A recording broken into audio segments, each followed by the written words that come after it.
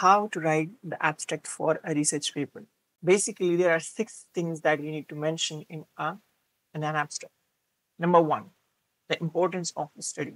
Why the study is important. So if we look at this example, here the authors mention that there are some language teachers who go as far as their retirement, and then there are some who leave their job in the middle. So if we know the factors what motivate them to go until as far as retirement, we can motivate the other teachers who live in the middle to also go as far as till the retirement age. Number 2, gap statement. So you need to mention that what exactly is missing in the body of knowledge. If we look at this example here, the author mentioned that there is no study that can tell us that what are the factors that motivate some teachers to go as for as until their retirement. Number 3, objective. What exactly you want to do in this study. So if we look at this example, here the author mentioned that they want to study 3 cases of such teachers who went until as far as retirement and want to determine that what are the factors that motivate them to be in this job.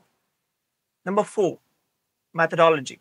So you need to mention that how exactly you want to conduct this study. So if we look at this example, here the author mentioned that they will collect data through interviews and then they are going to analyze the data through self-determination theory. Key findings. So here you need to mention what are the key findings of your entire study. If you look at this example, so they had 3 findings. Number 1, that these teachers who went until as far as the age of retirement, they enjoyed the autonomy that they had in terms of teaching and the content they want to teach.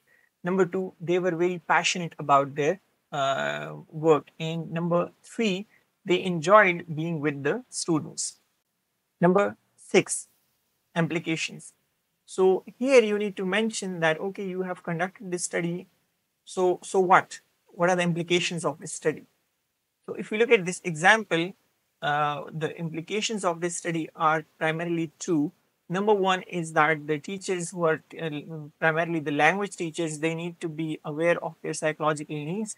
And number 2, that the schools or the administrators, they need to find out ways to which they can give more autonomy to the teachers. Now, some researchers might mention that some journals have some limit on the number of words we can mention or the number of words in an abstract.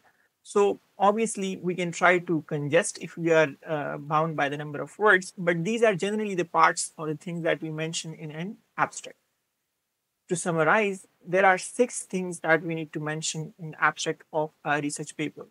Number 1, the importance of the study. Number 2, the gap statement. Number 3, the objective of the study. Number 4, the methodology that we use for conducting the study. Number 5, key findings. And number 6, the implications of your findings.